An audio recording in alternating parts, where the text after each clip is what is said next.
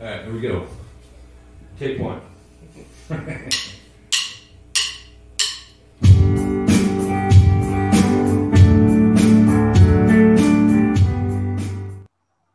As addiction has no prejudices or biases, we're going to meet with a man today who was addicted to pain medications from an injury, but he held a position that could be very harmful to those that he worked with. He was a medical doctor who eventually ended up in federal prison. Now, I felt that it was very important to begin my questioning with, how dangerous were you to your patients? Please stay tuned. Trapped in a dream, a cave nightmare, taunted by past, climbing Everest without a rope,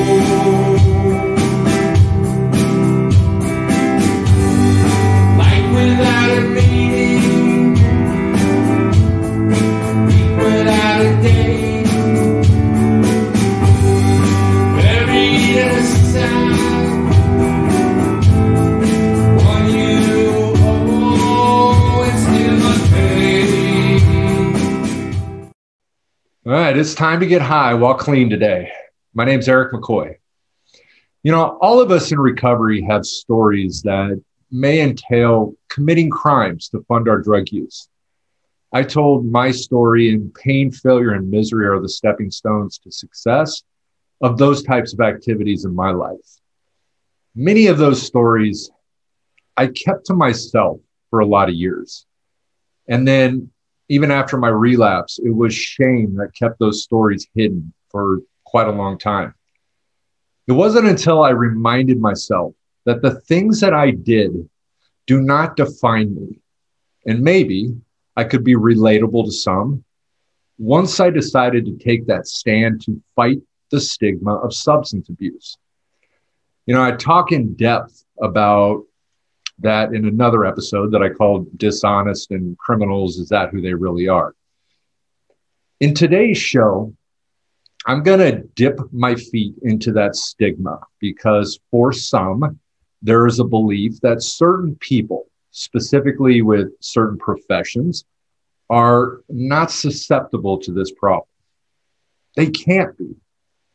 Well, I want to say drug abuse that can lead to dependency is not prejudice nor bias. It could be your neighbor, could be your children, could be a lawyer, politician, or the profession of my guest today. Donald Gibson has quite a story of that person who, from my understanding, had an injury, was prescribed medications by a doctor that led to overuse, like many of the stories that we hear out there. The difference is that he was a doctor. Donald Gibson, just like myself, became wrapped up in behaviors that the stigma says he is a bad person. Is he? Or was he that doctor that had transformed into the Dr. Jekyll to Mr. Hyde, as I described myself in the book that I wrote? I want to thank you, Donald, for joining me on High While Clean today. And I'm really glad that you have joined me today because this problem that we're discussing doesn't care that you're a doctor. And it's important, I think, for people to understand this issue that arises is that, and this is where we kind of run into, a lot of people's issues behind this, is that doctors are classified as experts in the medical field. And I want to ask you a quick question before we sort of get into your story. How dangerous were you to your patients? First of all, thanks for having me today. I appreciate being here. At least initially, you have to understand this spanned over a period of 15 years. So as with many addiction stories, they evolve. and they change. So when I first had my injury in 1995, like you said, I was prescribed opiates, and because I was in a lot of pain, and I was never a person before that injury to ever take any type of pain pills, drugs, or anything similar. So, I took them because I was in severe pain. I couldn't work. I couldn't sleep. And so that's when it started. And obviously, I never stopped taking the pills. I tried to taper off, but it became a dependency, which led to an addiction. And in the initial, I would say the initial 5 to 7 years, I functioned pretty well. I was able to work. I was able to take care of my patients. I was able to go to the hospital. No one was the wiser. I didn't take a lot of pills to where I was like physically impaired, stumbling or walking. I took like 1 or 2 at night to sleep, and that was about it. So I wasn't a problem, I don't think, looking back. And then my mother died of a prescription pill overdose in 2001. And then that kind of put me over the edge, because I knew I was struggling with pills at that time. I kind of blamed myself for her death. I was her son, the doctor. She was sick with a prescription pill addiction. I didn't know what to do. She dies, and I blame myself. So after that, my addiction got worse. I took more pills. I took Xanax, Somas, other types of pills. And then at that time, in about 2005, I gave up my practice because, like you said, I don't know if I was a danger to my patients, but I was not a good doctor. I was not, I showed up to work, but I was emotionally absent. I was not really high all the time, but my mental state was not the best. So I gave up my practice and just took some other jobs. And that went on for another 3 or 4 years. And then by this time, my personal life, suffered, and I had a divorce and everything. But I don't, after that, after 2005, I was never really engaged in a lot of direct patient care that you would normally associate with a doctor. I wasn't going to the hospital. I wasn't really taking care of sick patients. I was doing some Social Security physicals, and they were just checkups, and they're basically healthy. And so I wasn't really involved in direct patient care anymore. Now, had I been at that time, I think they would have, because I wasn't a surgeon or anything. But if I was having to make critical decisions in a hospital setting, there's no way I could have done that effectively. When you go to medical school, yes, sir. How much do they educate on this issue? Okay, well, that's a great question. When I went to medical school in the 80s, training in the mid to late 80s, I would say we had essentially no education in addiction. And I emphasize no, 0. We talked about alcoholism, and we knew the medical effects of alcoholism, how it affected people physically. But the mental side of it or the addiction side of it, no, we did not discuss, because frankly, we didn't know anything. Mental illness in the 80s was mental illness. It was not a physical illness. We didn't really know how to treat it. We didn't know what to do with these people. We put them in mental institutions and locked them away and said, they're weak and, drug addicts, all they have to do is stop, and, just like that. And I don't think it was much better in the 90s, obviously, as far as, my education and my understanding of addiction. But of course, now there's a greater emphasis, from what I understand, in training, and people that train, in the last 5 to 10 years, obviously, those doctors should understand addiction a lot better than they did certainly in the 80s. And I think they're better equipped to handle patients. In fact, I think if you see a patient the first time and you do a history and physical, absolutely, you have to ask about alcohol and drug abuse. I had an emergency room professor one time tell me that every person that walks through that ER door is on drugs or alcohol until proven otherwise. We kind of looked at him and said, well, why would you say that? He says, because they're not going to tell you. They'll tell you everything else about them, but they're not going to tell you that they're an alcoholic or that they're abusing drugs because they don't want to admit it. So you have to assume they're on drugs or alcohol until proven otherwise. So you won't miss anything. So you won't miss a detox or a DTs or something like that. So, or the people that are coming in to potentially self-medicate or get drugs from the doctors. Yes, exactly. So I think doctors nowadays are much better, hopefully better trained, and they understand addiction. And we've learned so much in 20 years about the brain and the chemistry and the effects, behavioral, and everything. It's just light years ahead of the 90s. I can't even relate it. So obviously, since I wasn't well trained in it, I wasn't prepared for the complications or consequences of my opiate use.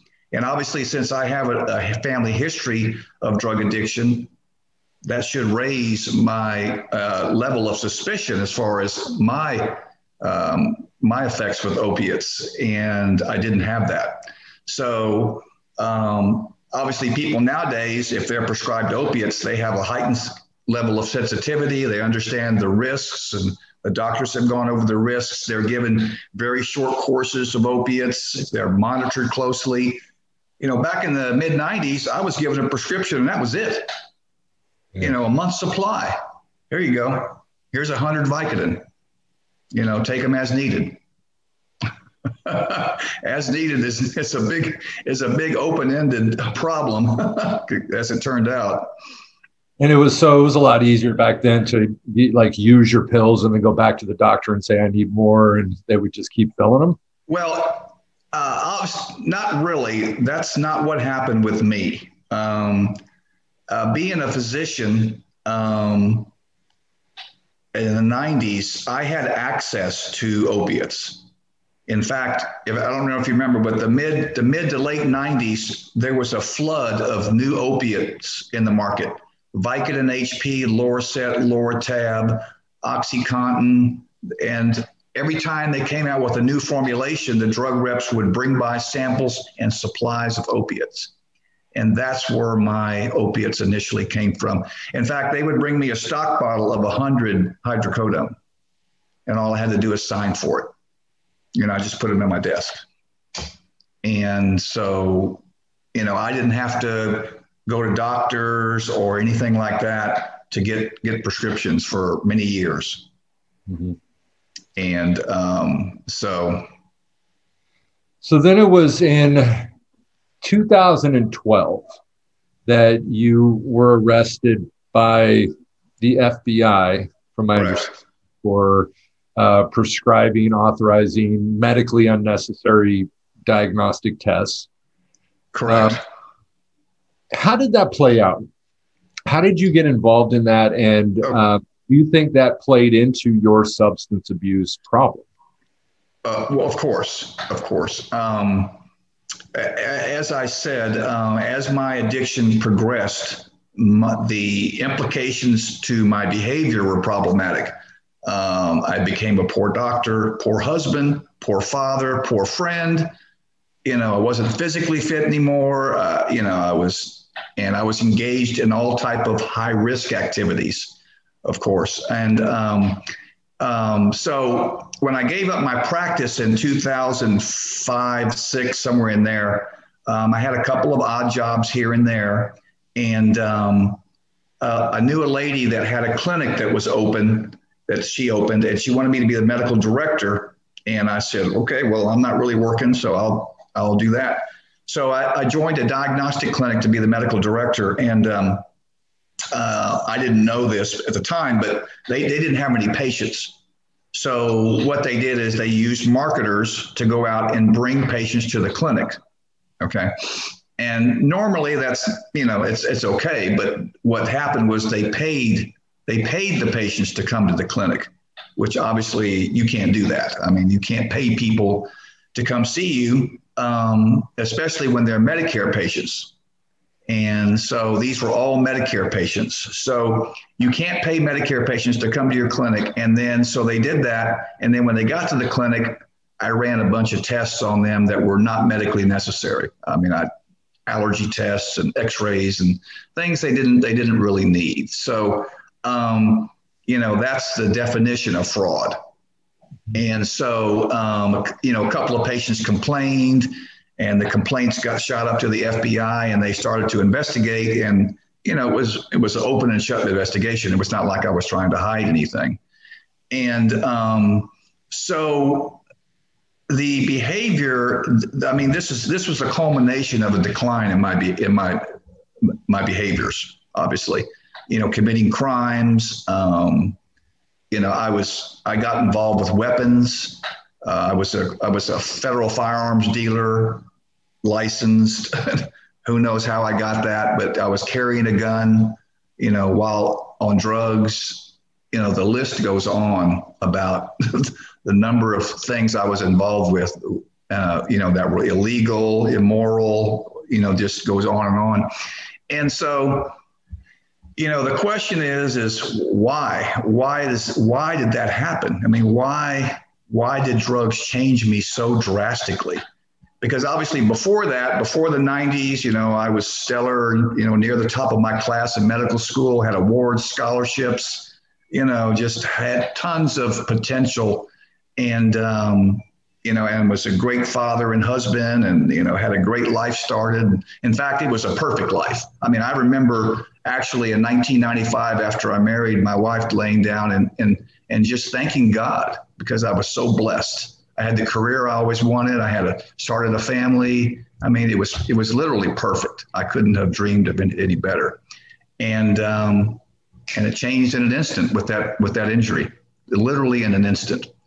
And so I don't know. It's now I understand why my behavior changed. I understand how the drugs changed my central nervous system, and what happened that led me to actually, exhibit those behaviors. And then so I was eventually arrested. That's when the judge sent me to rehab. The federal judge sent me to rehab, and that's where I got clean. I was 4 months in a residential inpatient facility, and that was tough. I mean, I detoxed in a prison jail cell. I almost died. My kidneys failed. They had to send me to the hospital. I mean, it was a nightmare, literally. And so I got clean. I mean, that was actually, looking back on it, that was actually the easy part. Getting off the drugs just took, a month or two, and I was clean, and my head started to come back, and I started realizing. But as you know, once you detox and get the chemicals out of your system and your brain starts to heal, then your problems really start, because now you have to deal with the consequences of your behavior that's gone on for the past 10 years, 15 years. Loss of marriage, loss of job, career, prison, whatever implications, no money, it all hits you, and that is very difficult to deal with, and it requires a lot of therapy. How long have you been out now of prison? Oh, I was released in 2015 to nothing. I mean, I had nothing. I had no assets, no home. I was homeless. Went to a halfway house, no car, no nothing. No family support, really. I mean, my kids were kind of there, but and that's when things become really tough for a lot of people, because, a lot of people feel like, oh my God, I lost everything. What's the point? What's the point in a lot of times staying clean and sober? And, because I knew that on my life on drugs, I had things, I could make things, yes. I could do things that were illegal, but it made sense to you at the time. And that's why it is hard. Yes. I did a lot of custody time myself, and I fell into the same thing. The only difference is my family did stick around. I wasn't married or anything, but But, I'd lost everything and Right. broke and, you know, ended up in rehab. And you do hit those points where you're like, what's the point? And Yeah, I agree. I agree with you. Fortunately for me, um, I never I never had an issue with cravings or relapse on the drugs. It didn't occur to me. I kind of went back to the way I was before my injury. I never used drugs. I never thought about using drugs. I didn't like people that use drugs. And so after I was released from jail, I don't use drugs. I don't take pills. I don't do that stuff. So that part of me had healed more or less. But the consequences of the addiction is, in a way, it's much more devastating. Especially in my case, because I have no job or career to go back to. And yeah, when we were talking on the phone, I know you were saying that, being in Florida now, you're in Florida, yes, that you wanted to, be able to work in the substance abuse field and to yes, help people and work with people. yes, But Florida doesn't allow that.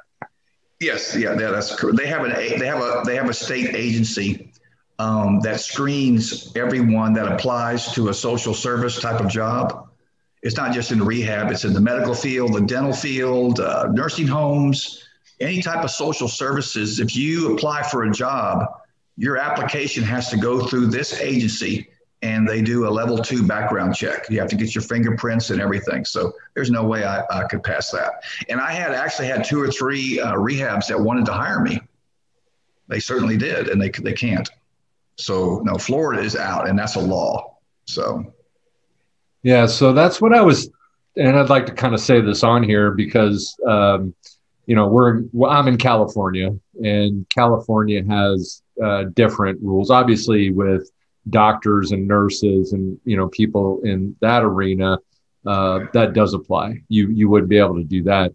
Correct. But when it comes to the substance abuse field, there are certain offenses that do keep you from that, very violent offenses or sex offenses. But in other areas, as far as criminal, and especially things that are related to your substance abuse, as long as you're clean, you've been clean, you go to school, you can become, get the education, become a counselor.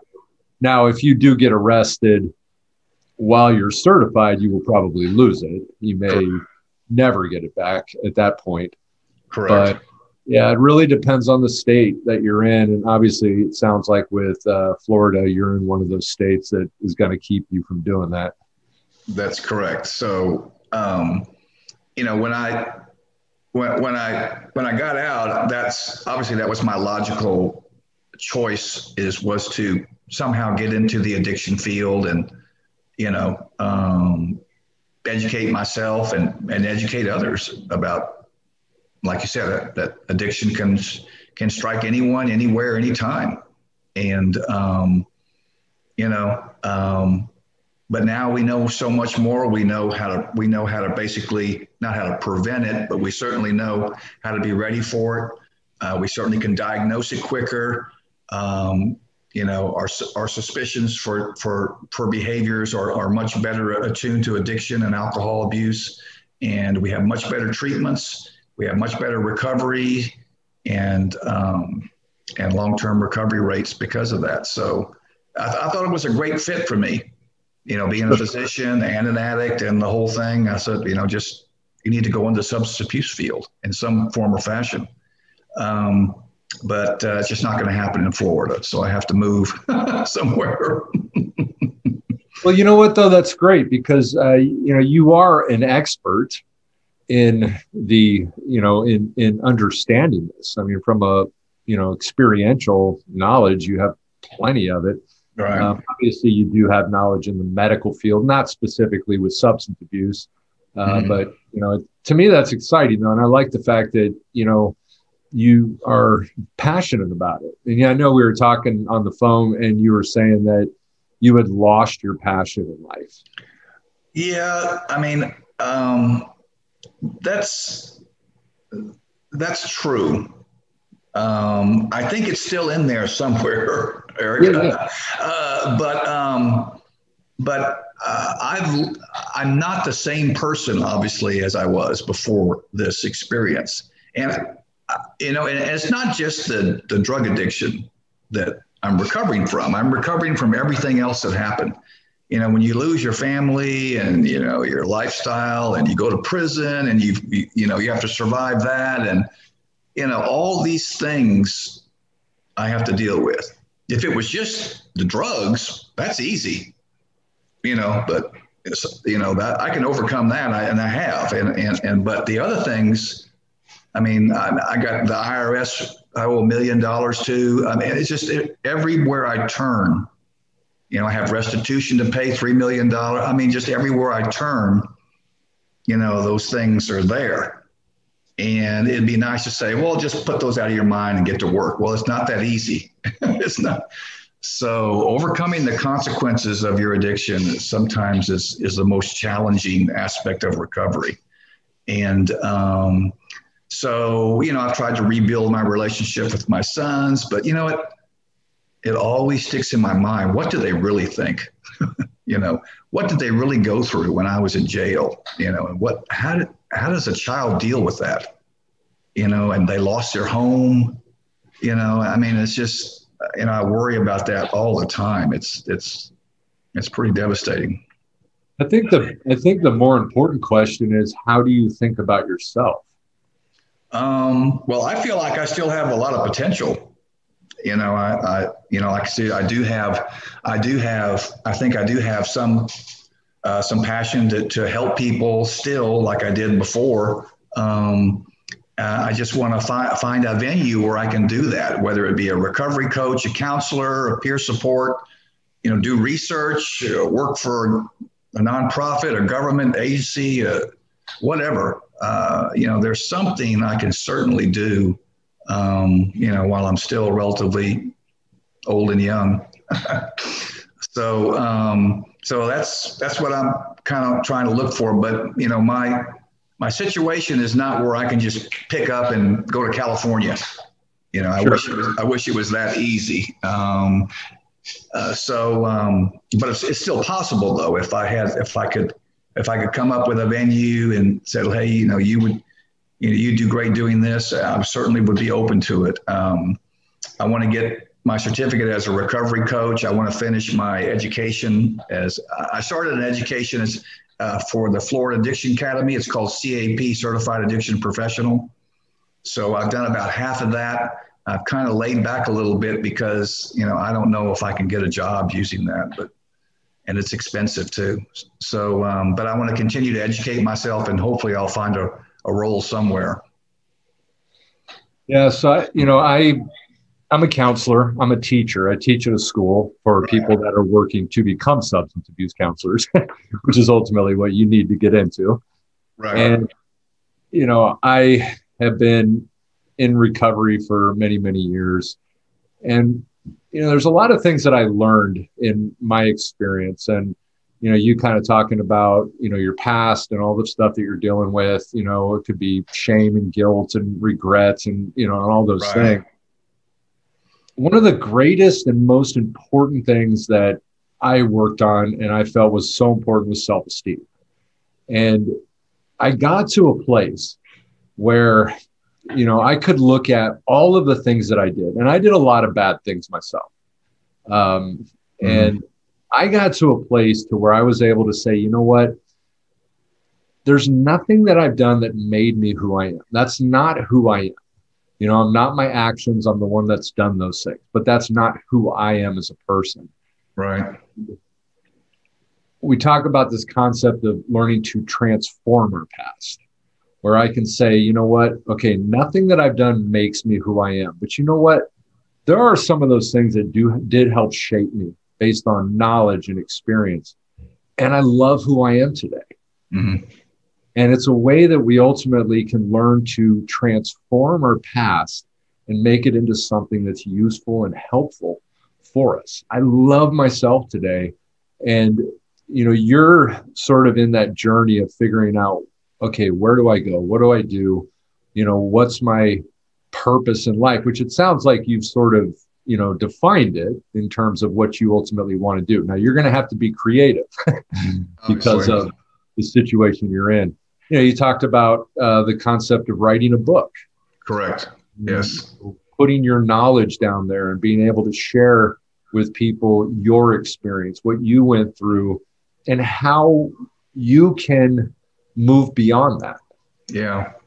Yeah, you're right. Exactly. Obviously I'm struggling. I mean, my self-esteem is obviously not what it used to be. And I struggle with motivation.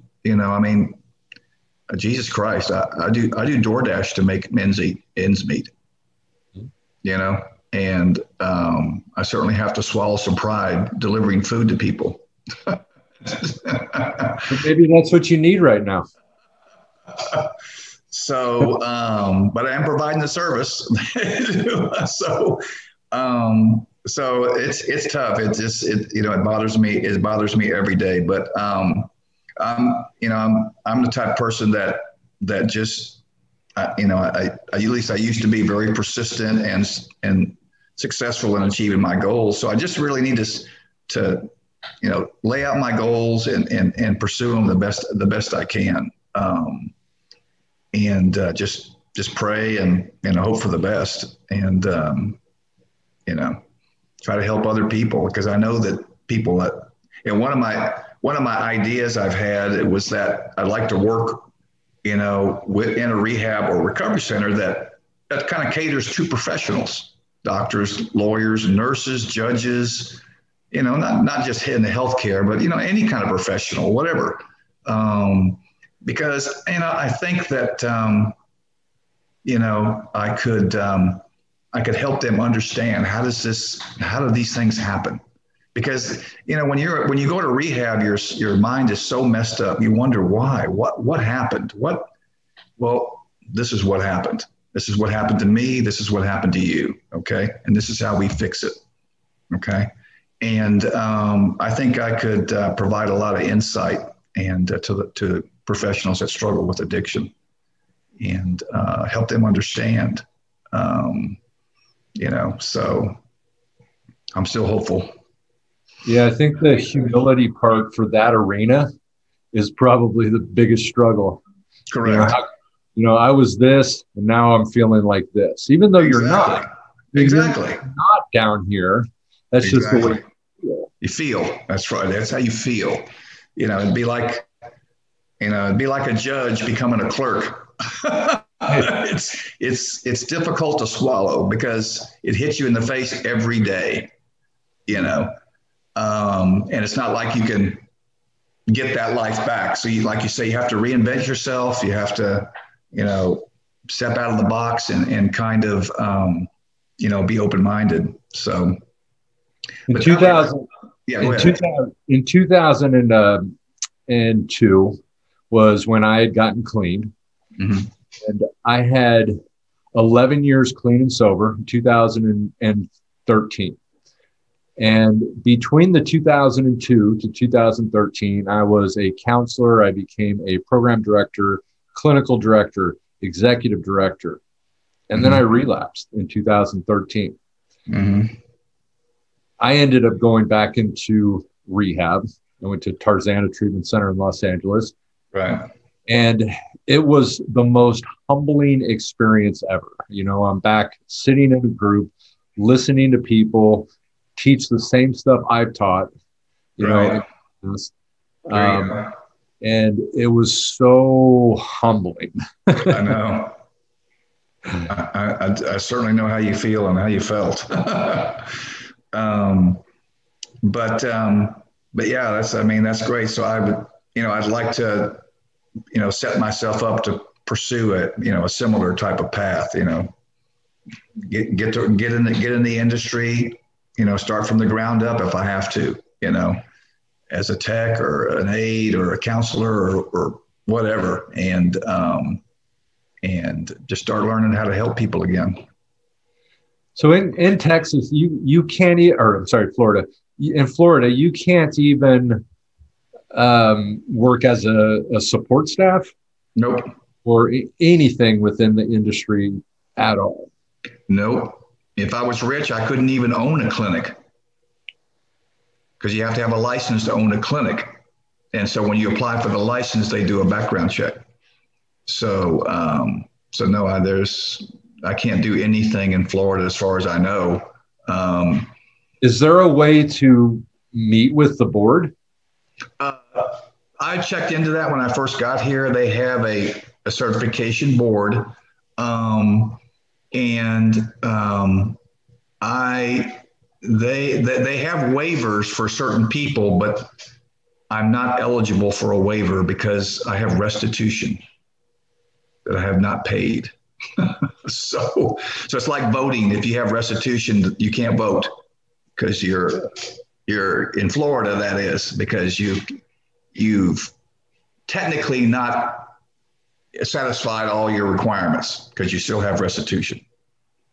So no, I'm not eligible for a waiver for the Florida Board of Certification for any position. I couldn't be a tech or anything. But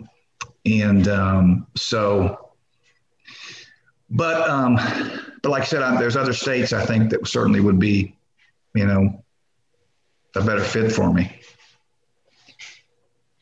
All you got to do is just research each state certifying boards and find out what the requirements are for those different states. Every state has different requirements. There are, national standards for treatment programs and sort of things that have to be done. But as far as the certifying boards, there's different standards, and you just have to kind of research it. I think you'll find it. I think you will. The first statement you made, Dr. Jekyll and Hyde, that was apropos for me. Because I was up here in 1995, and by 2010, I was, doing bad stuff. I was not of this world mentally, I would tell you. I moved out and got a condo and just went to strip clubs, and I didn't see my kids for weeks, months at a time.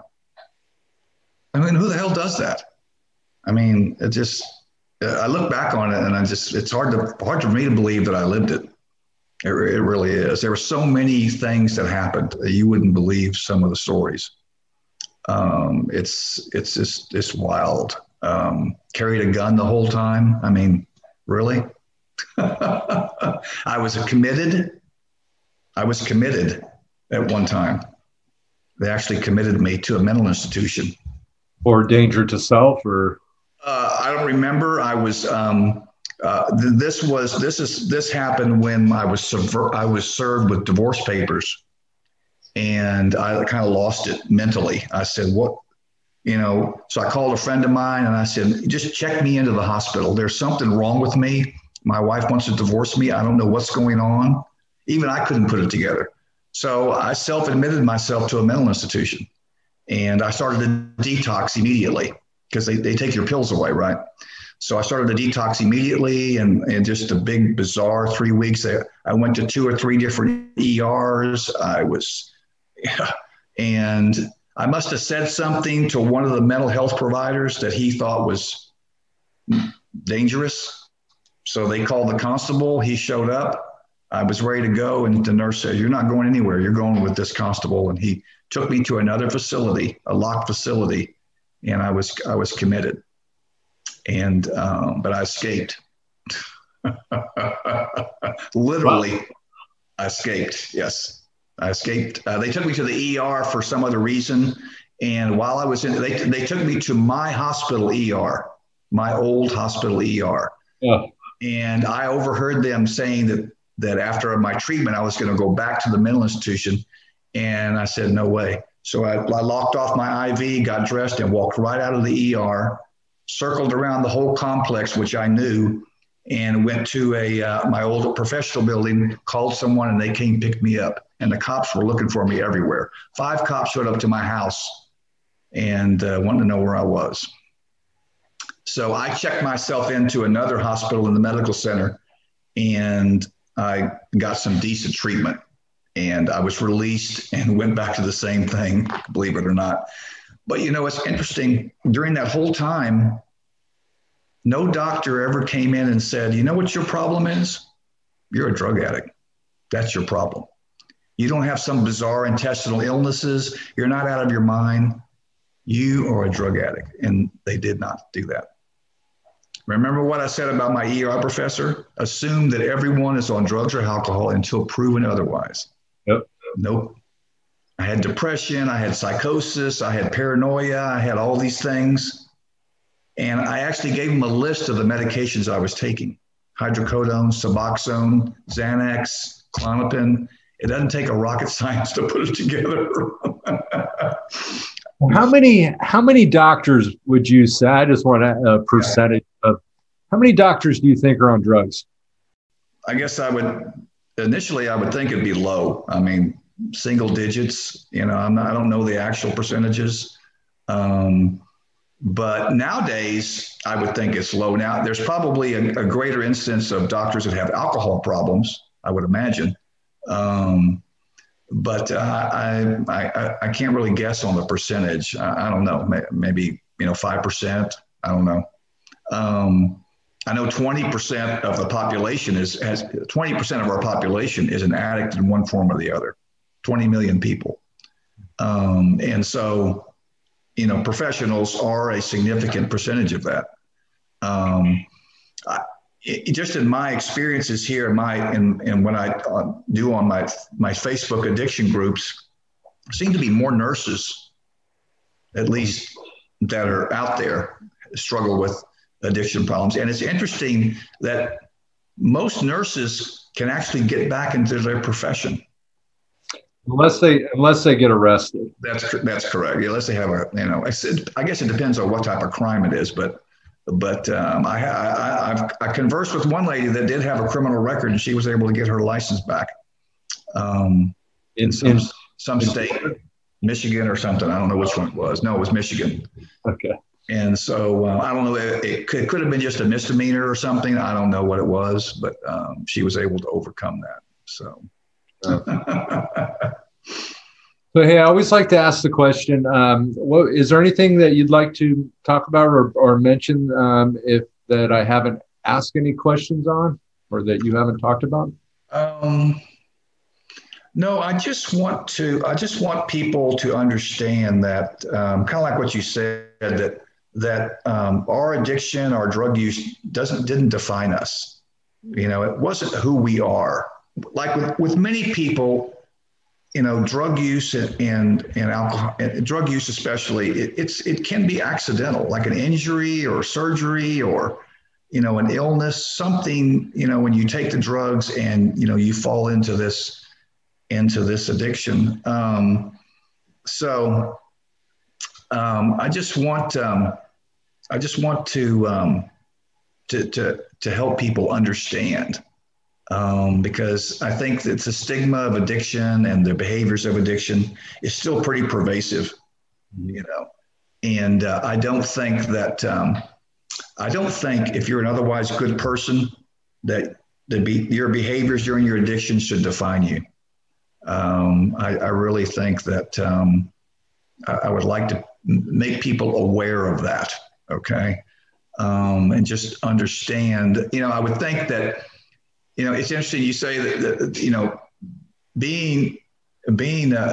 getting back in the medical profession, obviously is not going to happen for me. But, I would think it should be just the opposite. It should be easier because the medical profession should understand that your drug addiction didn't define you. I had 50 years of stellar behavior. I just didn't turn into this person at age 50 for no reason. There was a reason. So I think that the years of your addiction should not define you at all. I think there are certain things that are difficult to overcome, but I think that people need to understand that. When we do drugs, our values go out the window, our morals go out the window. I mean, everything goes out the window because our whole focus is on making sure that I have supply, that I make sure that whatever it takes, that's where we fall into it's the whatever it takes to make sure that I have those things that my brain, we look at the old part of the brain. The old brain is that part of survival. That's where the pleasure is. That's where our emotional, and our emotional memories come from. Yes, you're exactly right. It is the old part of the brain. We call it the paleocortex, the basal ganglia, the limbic system. This is where our reward system or our reward circuits are located.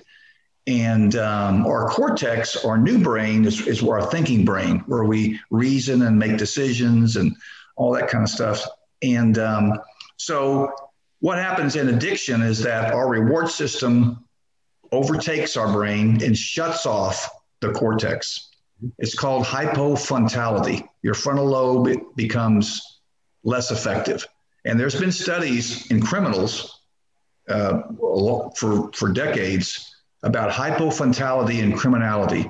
And it turns out that criminals outside of drug addiction have a underdeveloped frontal lobe. And so they're born that way. They're born that way. They're born with this area of the brain that doesn't function happily. So drug addiction is essentially a self-induced hypofrontality. You take the drugs or the alcohol, and the cumulative effect is, like you say, you have no morals, you can't make the right decisions. In fact, you're going to make the wrong decision practically every time. And it's because the reward system is so strong. I thought about this one time, and I was trying to think of something where this could happen where the person is not on drugs. And I thought of a situation, if someone came in your house and took your child and put a gun to their head and told you, I want you to go rob a bank or I'm going to shoot your kid, what would you do? You'd go rob a bank in an instant. You wouldn't even think about it, even though you know it's wrong, you know it's illegal, but your instincts have taken over. Your instinct of self-preservation and to save your child has taken over and driven you to make that decision, okay? And so instead of the man with the gun, you put drugs in there. And drugs, that's what drugs do to your brain.